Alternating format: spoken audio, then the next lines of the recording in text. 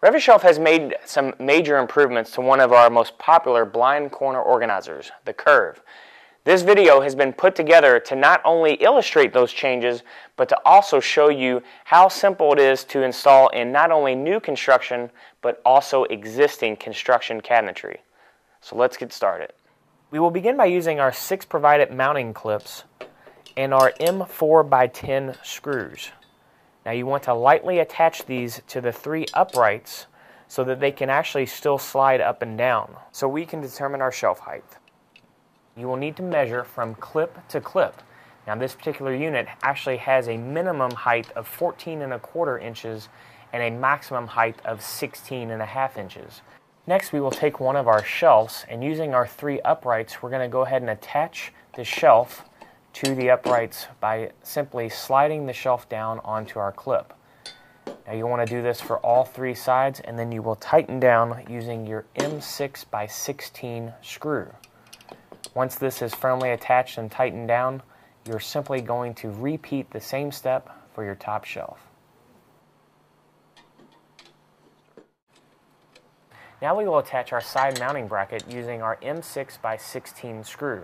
You will want to mount this bracket on the outside of the curve. Remember to lightly tighten as we will need to adjust. The supplied template is designed for 3 different types of hole locations: inset, face frame, and frameless. Since we're working with a face frame cabinet, we are going to go ahead and cut and remove the face frame template. Now we will take template B and attach it to the inside of the face frame and pre-drill our pilot holes.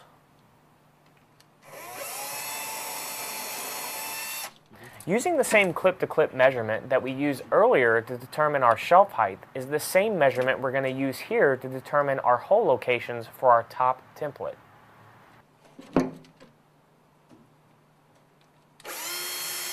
We have completed the inside of the cabinet. Now we will move to the side. Using template A, we will pre-drill our pilot holes. Once again, using the same clip-to-clip measurement, you will measure up to determine the second shelf height location and pre-drill your holes.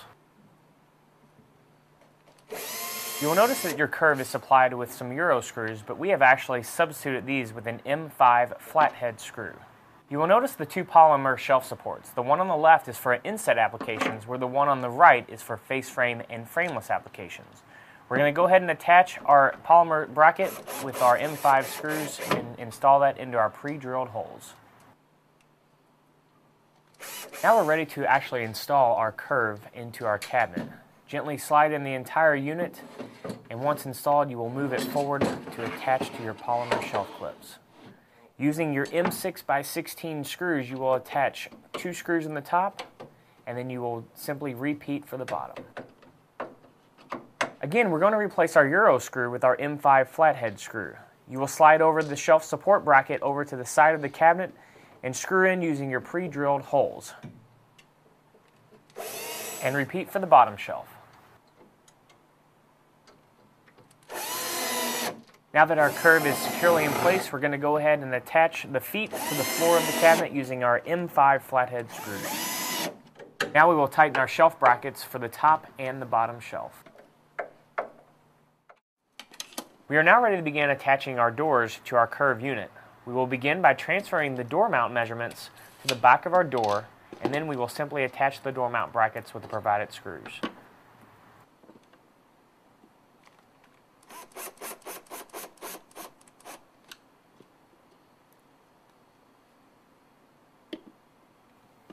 Next, we are going to attach our door mount adjustment screws. There are 4 of these per door. Now that our brackets are attached, we're ready to attach our door to one of our shelves. You will slide in your tilt adjusting screws into the keyholes and lock into place. Now that both of our doors are attached, you will notice that they are not perfectly aligned. I'm going to take a flathead screwdriver and adjust our tilt screws until the door is perfectly aligned. Once those are adjusted to where I need, I will then tighten down the locking screw. If you choose not to door mount your curve, these decorative door mount covers are provided. We're now ready to attach our shelf to our frame. Using the provided clips, you will go ahead and attach in the front clips and then gently slide in your basket, attaching to the front and then resting in the back. Using your 2 other shelf clips, you will gently slide in the hole and twist down to hold into place. Now your curve installation is complete.